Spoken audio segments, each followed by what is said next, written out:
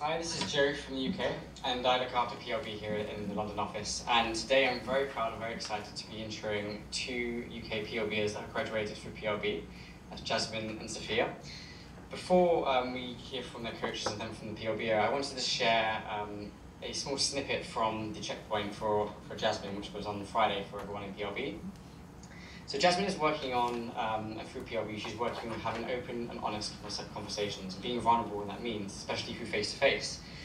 During the checkpoint, I didn't know this could happen, but there was a very intense, dramatic moment where Henry and Kevin voted for Sophia and Jasmine to pass the TP pairings, but Nick said that they were not ready. When this happens, it's down to the judges and also the PLBers to talk through their thinking and also see if Nick wants to change his mind, if Nick wants to go ahead and say that they can pass. And in thinking through this, Nick asked Jasmine a couple of questions, one of those questions being, do you think that you're ready to pass PLB? And then Jasmine shared her point of view, and to be honest, it was one of the most honest, vulnerable and most authentic times I've seen Jasmine speak, and I think it was such a testament to how far she's come through her PLB journey. So I wanted to share a clip from that. Every office should have that video lined up. And then we'll go on to hear from each person's coach and also the PLBer as well as we jacket them. Thanks.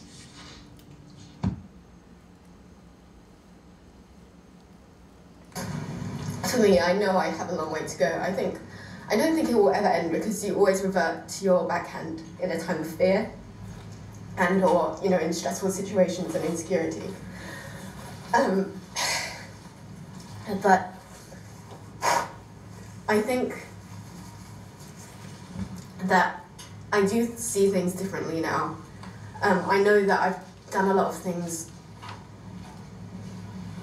from a different perspective that don't consider other people in the past, that don't take on other people's opinions. And in the next jump times, I feel the pain and regret from those decisions because I know how they've affected other people around me.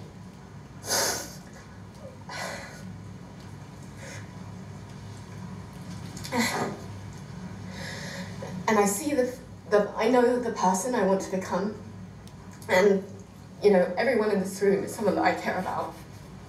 The reason that I am on FitNut is because the vision plan that we came up is so that we can help people strive towards being the fittest, healthiest, and happiest version of themselves. And that's the kind of thing that I want to achieve. And I know there will be times when I slip into the same thinking. And I don't trust myself enough now, especially as someone who I know can immediately be like, I'm right. So I don't know really whether I need another 3 weeks. For me, I know I have a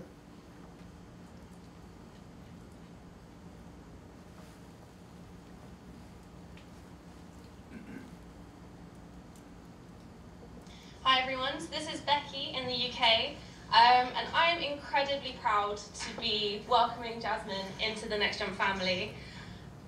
When we first met 6 rounds ago, Jasmine definitely surprised me by how well she was coping with everything. So everything was always fine, nothing was stressful, no matter how many ticket goals or other kind of challenges we threw at you, you were happy and fine. And I think this is when we realised how challenging you find it to open up to people. And it took us a while to get into it, to really break through that wall that Jasmine sometimes puts up when she first meets people. And I think the contrast between when I first met you to Friday's presentation is huge, and you really brought the emotion on Friday. To see the trust that you've gained for people in the UK office, especially with the judges, Jasmine's really been able to work on sharing with others, on opening herself up for feedback, to really put herself out there, and to see that progress through the last few weeks it's been a privilege to coach you through that. And you've taught me so much, probably more than I've taught you. It's been an amazing time. So yeah, I'll pass on to Jasmine to say a few more words. Hi everyone. The video is actually extremely uncomfortable for me to share. But I think it's the right thing to do. It's a way for you all to know who I am. The reason it's so uncomfortable is because my backhand is a fear of judgment and in trusting others. This has meant that I never open up to others, and I stick stubbornly to my point of view because being wrong means that people can hurt you. When I was a child, a lot of students in my school, they enjoyed provoking me and getting a reaction out of me. So my promise to myself was that they would never see me cry. They would never see any emotions from me. And that shaped a lot of who I am today. And it got me to where I am now. But what works as a child in a school full of unformed children isn't necessarily what's best for you as an adult. It took me a long time, 6 rounds of PLB. I told my TP, Sophia, that I didn't want to blindly trust her because we didn't know each other and I didn't want to be paid to be her best friend. But since then we've grown in a myriad of ways, working towards becoming more balanced people and working with each other.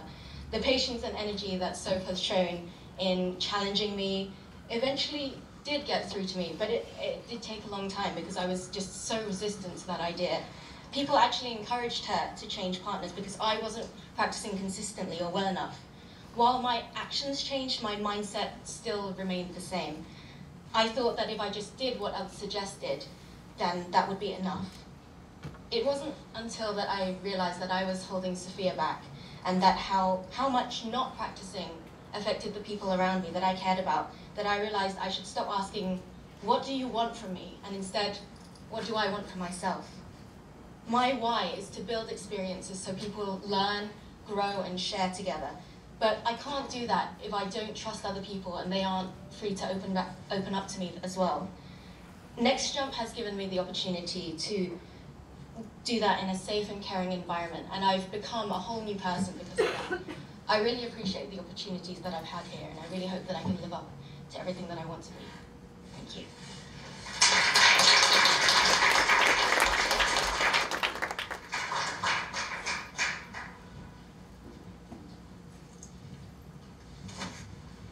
Hello everyone, this is Asha from the UK office, and it's an absolute pleasure to be introducing Sophia to Next Jump family. It's been simply amazing and rewarding to be coaching Sophia through the process. I think coming from ISEC, she's always been in a very reflective mode, trying to think about how she can grow herself and other people, but I think it wasn't until she joined Next Jump to really go deeper into some of the narratives that she's had and really go deeper into challenging some of the behaviors she's been living for a very long time. So seeing her through that process was inspiring for myself as well. Sophia has a great talent of bringing people together and solving problems for the environment she's in, and I think when she realized what's holding her back to bring that purpose and to bring that more, joy and togetherness to other people, this is when it was the most powerful driver for change for her.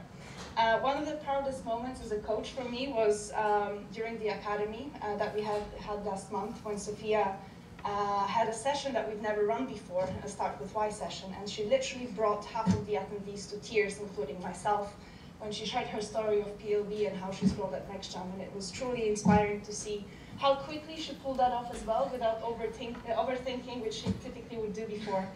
And the second proudest moment comes in a month when she will lead the UK team to win the dance competition as a captain. So I'll let Sophia to introduce the rest.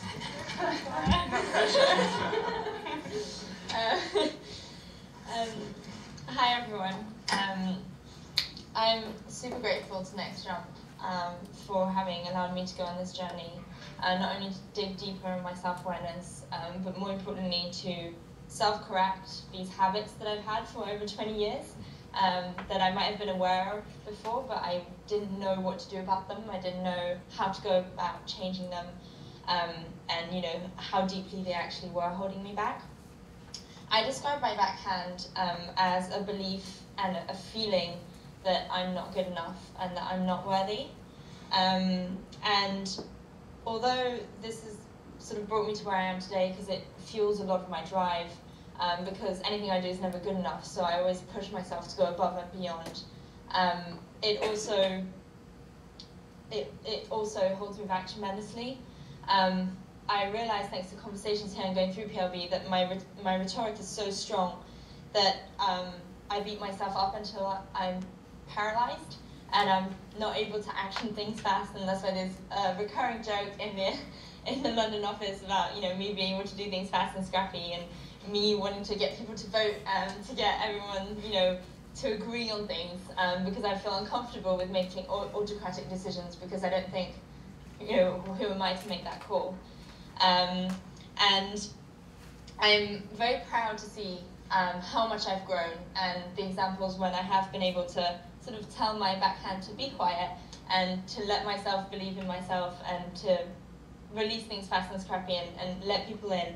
And one of the examples of that was, which Asha mentioned, for the academy session, where in the past I would have taken several days to plan out that session. I worked with Patrick, who helped me a lot design it, but prior to the moment of having to deliver it, about an hour before, I pulled Jazz in and I was like, Jazz, I can't do this. It's not going to be impactful enough. I don't know what part of my story to share. And actually, had I not been in PLB, had I not had an amazing TP and been in this process, the session wouldn't have been as impactful as it was. So I was really grateful that I was able to be fast and scrappy and that I had the support system that Next Jump gave me. My why is to encourage people to keep going so that they can go beyond their vision of what's possible. And it's something that really resonates with me because I believe that any individual can achieve whatever they set out to. And it was in our PLB final round, something resonated very strongly with me, which was shared by Henry, who reminded me that if that's my why, then my backhand and some of its symptoms, for example, of shying away from candid conversations, will be things that hold me back from achieving that why. So I know that in order to encourage people to be the best they can be, I also need to have the courage to challenge them in that direction. And I really look forward to continuing to grow at Next Jump and continuing balancing out my character. So thank you, and look forward to beating you guys at the dance competition in January. Please join me in celebrating the graduation of Jazz and Sophia.